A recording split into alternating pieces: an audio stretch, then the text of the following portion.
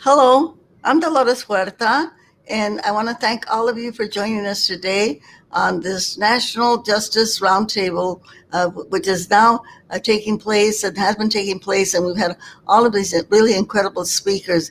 You know, it's interesting when we think about this moment that we're in our society, that we might say that we're in kind of a civil war, or you might say that we are just picking up the remnants of the Civil War, things that were never taken care of, and now we find ourselves in the situation that we are in today.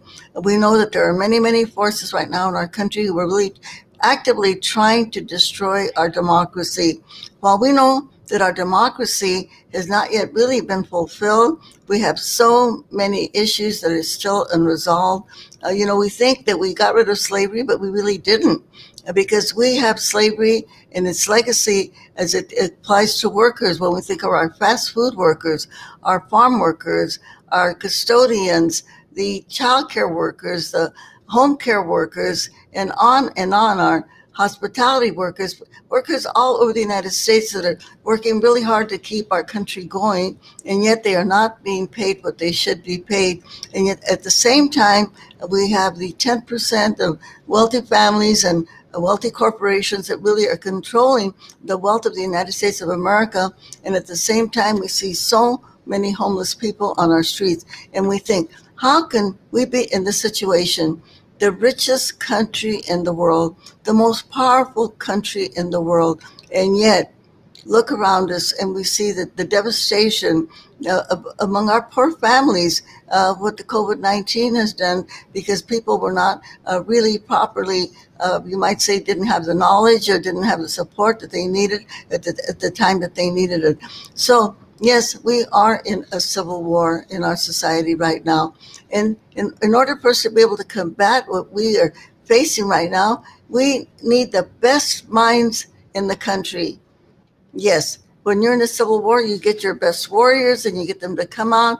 And so, what has been happening with this National Roundtable for Justice that we are now engaging in, we are hearing the words that we need to hear, not only the healing words, but the words so that we can understand and that we can verbalize and we can give the messaging out there to the people that we need to convince to make them get involved, because we know if we're trying to change this, and the work that we need to do to, make sure that we have the Equal Rights Amendment for women, that we have an immigration policy that enables people to become citizens, that our labor unions will be given back the right to organize and to represent their workers so that they can get better wages and create the middle class, to have the kind of representation that we need in Washington, D.C., so that they can get the statehood that they have been fighting for now for how many, many, many years.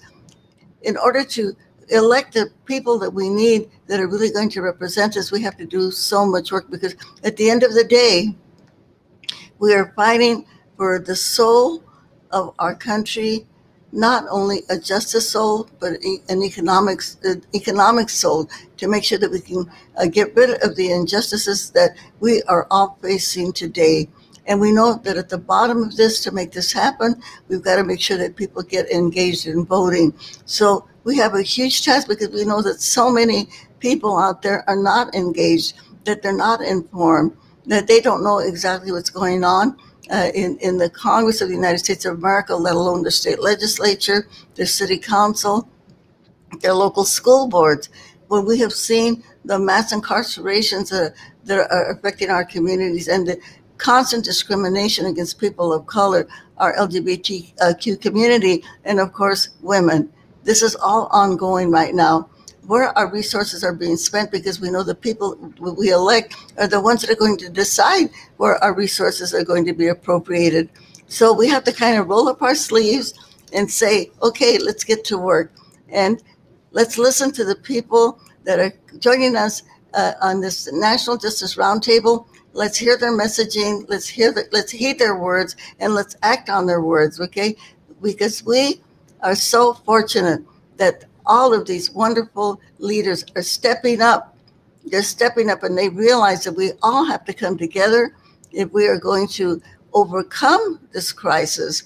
put our country on the right path to social justice, that we have to do it all together. Yes, we can make it happen. Sí se puede, but it's going to take every single one of us to do it. Thank you very much.